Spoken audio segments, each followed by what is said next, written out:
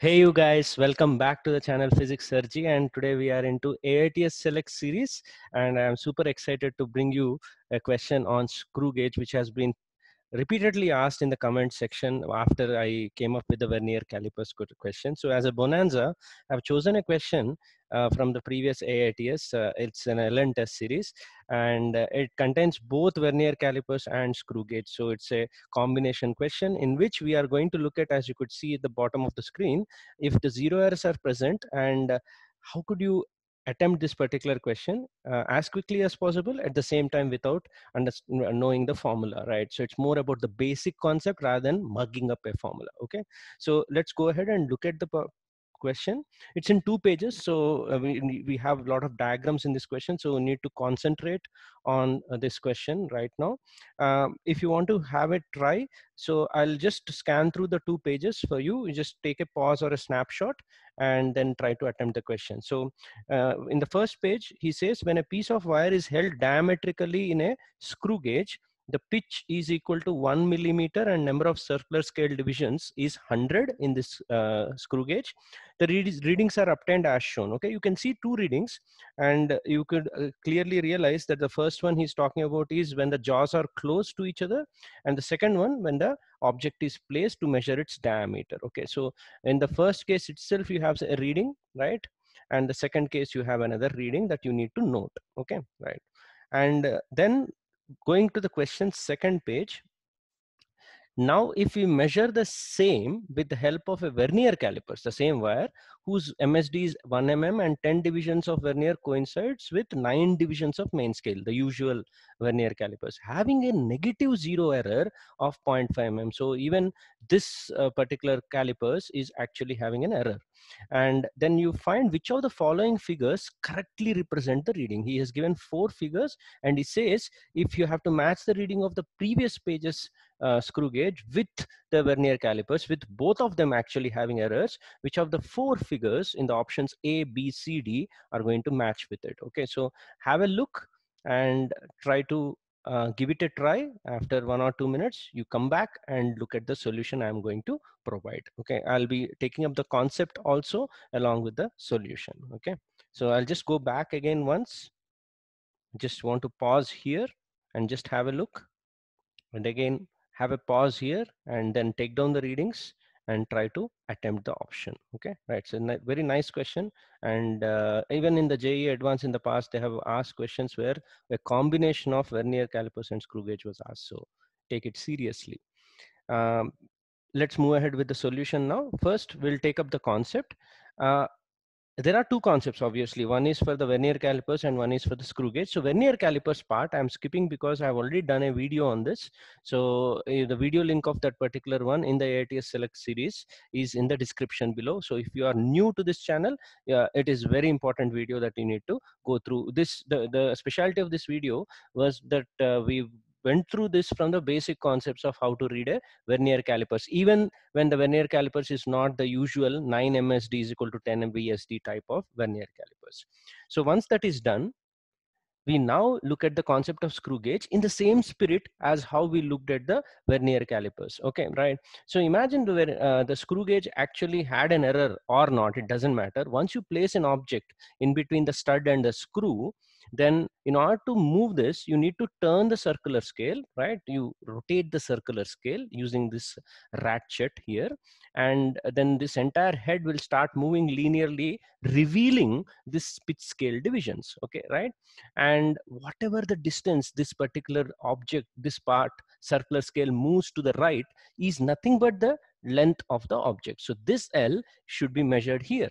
Okay, so it doesn't matter whether there is a error or not. The concept is length of the object is equal to distance moved by the circular scale on the pitch scale. Okay, irrespective of error, we need to just take the difference of the starting and final reads to arrive at the correct length. Okay, so I might have marked this for the length L from 0. No need, you just mark it from the first reading that is shown, right? You take the first reading when the object is not there, and when you take the final reading and you take a subtraction, it's a simple piece of geometry that whatever you get as a subtraction should be the length of the object. Okay, so with that spirit, let's move forward to the question.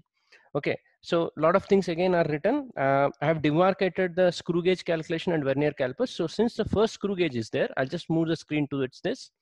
Just follow my lead. Now, this is the diagram that was given to us. I have drawn a crude diagram, and that is all is enough. No need to actually draw it to scale. Okay. So without the object, you could see that a zero was visible in that particular first figure. That tells you that there is already an error in this particular screw gauge. Okay. So let's take down the information of the screw gauge he gave. One pitch was given as 1 MSD, was given as 1 mm. And 100 circular scale divisions he said are there. What does it mean? If you turn 100 circular scale divisions, then one pitch is moved. That means each circular scale division should be related to 1 mm of pitch divided by 100. In future questions, there is no need that one pitch should be 1 MSD. Okay, these two could be two different numbers. Always remember each CSD is related to a pitch at this particular place. Since in this question both are given the same, I have written this. Okay, and this is nothing but the definition of least count. Here you may not require it, but when someone asks you what is the least count of a vernier screw gauge, you should say it is equal to the pitch divided by number of circular scale divisions. Okay, this is 0.01 mm. Okay, now coming to that, so you saw that it's already showing a 20 division and 0 is already visible. Now think, when you have to place an object and the final reading shows up with 4 divisions visible. Last time 1 division is visible, now 4 divisions are visible, and then 50 coincides. Think in this manner, how many pitches did you move? How many pitches did you move? I think it is 1, 2, 3 pitches you have already moved. Okay, so which is this, and then you actually moved even 30 CSDs. How did I get this 30? Just think like this. Once it is showing 20, you rotate it for one complete revolution, you come back to 20. Okay, and then again rotate it, that 3 times you rotate, you come back to 20, and then you don't stop there. You further rotate, and then you need to rotate by 30 more divisions to repeat or get that value of 50. So the length of the object, I don't even care how much is the initial thing, that is how I counted, is 3 pitches plus 30 CSD. I know this is like a crude language, but that solves our purpose. I have moved 3 pitches and 30 CSDs.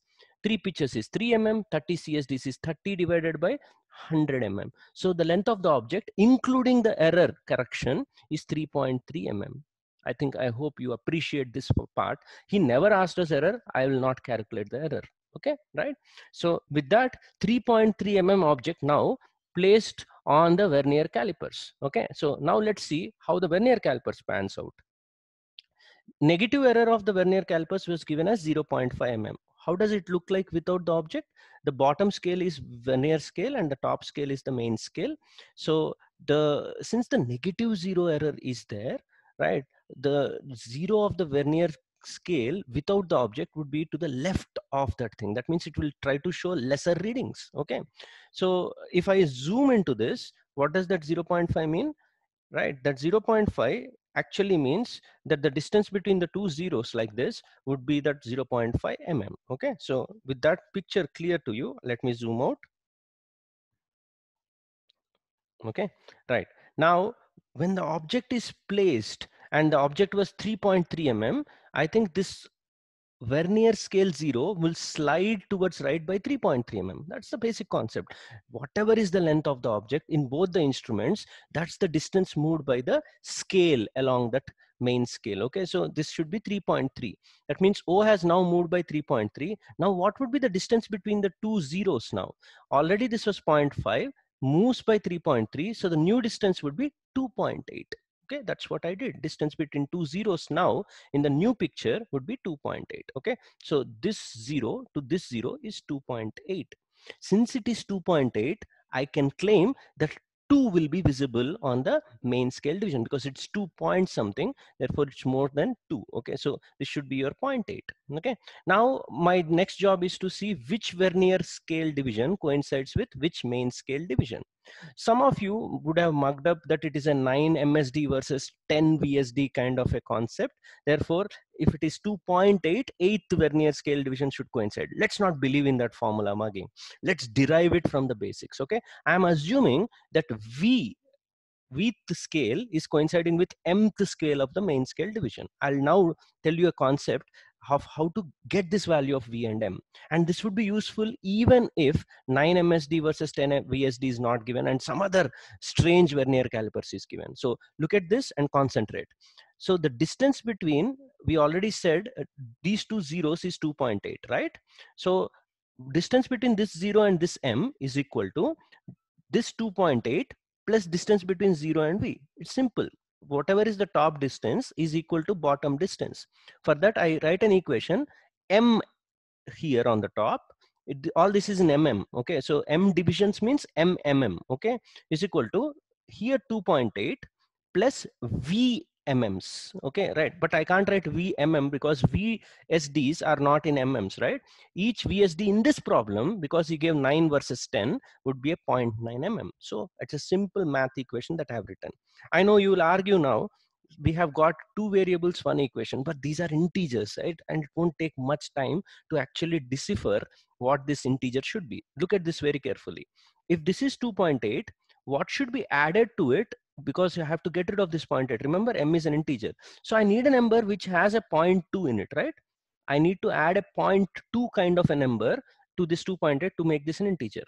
And in 9 table, multiplication table, what should be this number so that I get a 0.2 at the end? I think that won't take much time. 9 ones are 9, 9 twos are 18, 9 threes are 27. I think 9 eights are is 7.2. So you can clearly decipher that this V up after all this argument should be 8. And correspondingly, the value of M should be 10. Which means you end up getting, why I'm trying to tell you all this is, in general vernier calipers where this 9 versus 10 is not given, you need to do the problem like this. Okay, and JEE will definitely test that in the future. Okay, so 8 versus 10 is the coincidence. Let's go back to the options and check which option is matching. Okay, I think we can eliminate, actually if you are in the exam, you need not do all this, right? It is a much straightforward question because it is 2.8 it is showing. It should be after 2. Some of the options are directly eliminated. You could see this is after 3 and this is, I think, coinciding with 2. This is gone. Okay, so this is after 3 again, this is gone. I think in that matter, answer A should be the only correct answer because this is after 2 and also 8 is matching. You could see this arrow means 8 is matching with the 10. 10 means 0 to, this is in centimeters, so this is 10 mm. But we did solve it completely so that if another examiner gives much more closer options, you should actually arrive at the correct concept. Okay, so in whatever way, whether it is by elimination or by pure concept, I think you will all believe that the correct answer in this question should be option A. Okay, I hope you have liked this video, and I urge you to also go back to that vernier calipers video that I already spoke of, and also make sure that you go through the playlist of the AITS Select series. I've got some nice questions. I think we have already finished somewhere around more than 10 questions in AITS Select series. So please do that. And the playlist of that playlist link is in the description below. And other important series running parallel in the channel, if you are new to this channel, are Pathfinder Solutions, Olympiad workout series where we solve a lot of previous Olympiad questions and also the new challenges to keep the students well intact with the Olympiad preparations, AITS Select series, and Resolve series where we solve all the nitty-gritties and famous doubts of brilliant students. Okay, so these are the things, and along with that, JEE mains and advanced solutions are also being provided weekly. Okay, so please do explore the channel, go to the playlist, enjoy yourself, and in case you do so, like, share, and subscribe to my channel. And please do come back, and we are going to come up with a better and even more quality videos in the future. Okay, so thank you and goodbye for now.